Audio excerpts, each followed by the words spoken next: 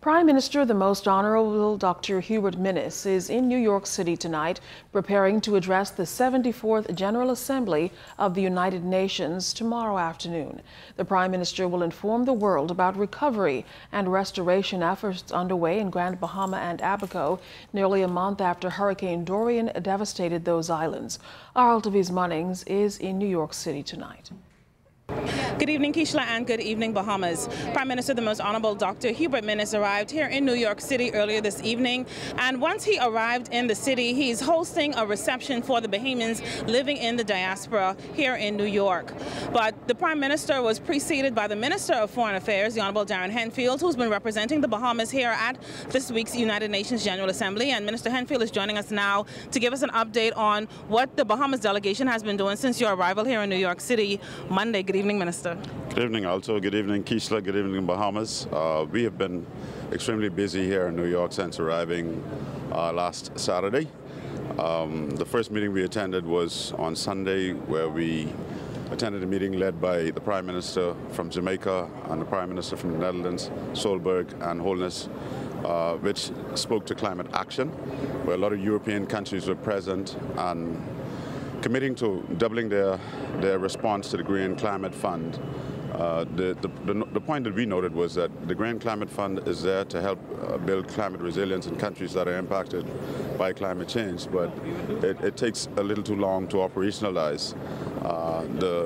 On our intervention, we indicated that the Bahamas is in need right now as we speak of the intervention of the Green Climate Fund, and so perhaps they can consider a ZAR of sorts that would be able to operationalize the fund readily, so it doesn't take an inordinate amount of years to achieve the objective that it is trying to accomplish. The following day, we attended a meeting, a business meeting, a consortium of business people, and we attended for the Prime Minister. The main topic was renewable energy and how do we build a clean energy towards solar and renewables that will mitigate this issue of rising temperatures in the world and to keep us below 1.5. And so that was a very interesting discussion, and we spoke about how do you make the Bahamas, Abaco and Grand Bahama, places like that more resilient.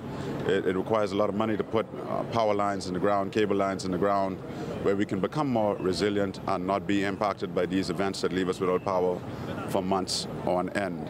There's several other meetings that we attended.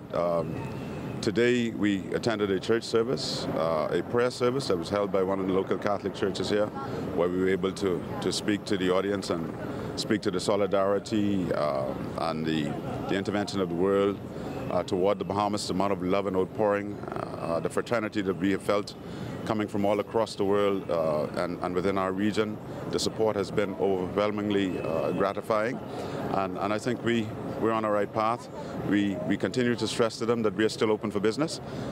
We are struck in the northern quadrants, but Nassau, which is the main tourism hub and our main economic flow, is still open for business. We're still receiving cruise ships, and so we continue to soldier on. Right now we're heading to a foreign ministers meeting for Commonwealth foreign ministers, where we will also be able to speak to them about climate change and resilience building, and how we must build resilient communities, how we must build resilient economies, and how we must build a resilient people.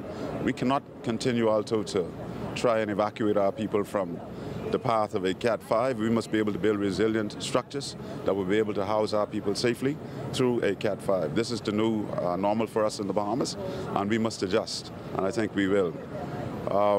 Yesterday, we also attended a meeting with Prime Minister Modi of India. As you know, he donated $1 million toward our recovery, and he indicated that India is posting for the Caribbean region, through their resiliency fund, $150 million that we will have ready access to be able to help us to build the type of resistance that we need.